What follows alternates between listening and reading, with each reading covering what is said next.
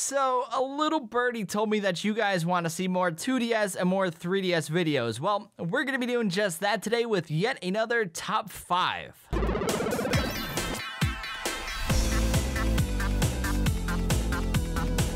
What is up, my friends? It's Ray back here, and continuing on with the trend of creating more 2DS and more 3DS videos, today I'm going to be sharing with you guys 5 games for the systems that I think are still worth playing in 2020. As you can imagine, narrowing a list like this down to just 5 was extremely tough. The 3DS line is just a goldmine that is filled with so many incredible titles that, no exaggeration, are mostly all worth your time. Not to mention, you have a full back catalog of DS and virtual console games at your fingertips, so there really is quite a bit.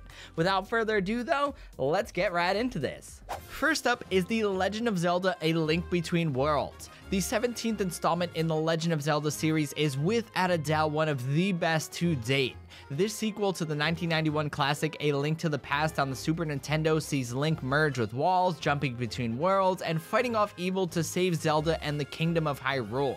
The more that I think about it, the more I realize that A Link Between Worlds may very well be my favorite 3DS game of all time. I'm not even joking, you guys.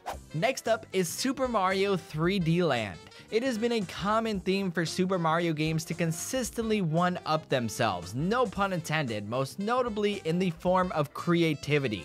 From Super Mario 64 to Super Mario Sunshine to Super Mario Galaxy, we've seen Mario tackle a wide variety of adventures over the years, and that's because no two Super Mario games are really the same. They always try to do something different, and that rings true for 3D Land. Nintendo blended together the elements of 2D side-scrolling gameplay and modern free-roaming 3D style gameplay to make 3D Land a unique experience that's a blast to play. This game is no doubt one that any Super Mario fan is going to enjoy diving into. Carrying on down the list, we have Pokemon Y. This was the game for me that just changed everything. Having logged hundreds of thousands of hours into Pokemon Red, Silver, Crystal, Ruby, and Emerald prior on the Game Boy consoles over the years, it was such an incredible experience getting to experience the world of Pokemon in 3D. I should have actually recorded my reaction because the first time I was like blown away. Like, these games, Pokemon X and Y, they were a game changer for the series. No matter which one you decide to play, you honestly can't go wrong. Even if you decide to go with Sun, Moon, Ultra Sun, Ultra Moon, or Omega Ruby, or Alpha Sapphire, you really can't go wrong. The 3DS is home to some of the best Pokemon games around.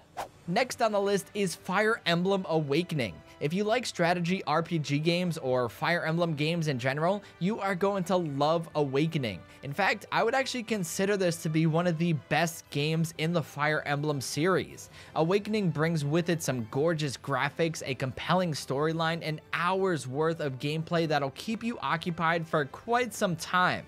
This is a great game to dive into no matter what time it is. If you have access to a 2DS or a 3DS, you need Fire Emblem Awakening. And last but not least is Luigi's Mansion Dark Moon. It is common knowledge that I absolutely love the Luigi's Mansion games, and with the second entry being on the 3DS, it should come as no surprise that it made it here on this list. Just like with the Mario games that I mentioned earlier, Luigi's Mansion games always consistently tend to one-up themselves as well, especially in the creativity department.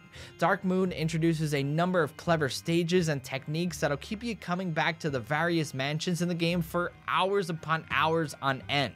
Even with Luigi's Mansion 3 out on the Switch, Dark Moon is still worth going back to and checking out. This game is great.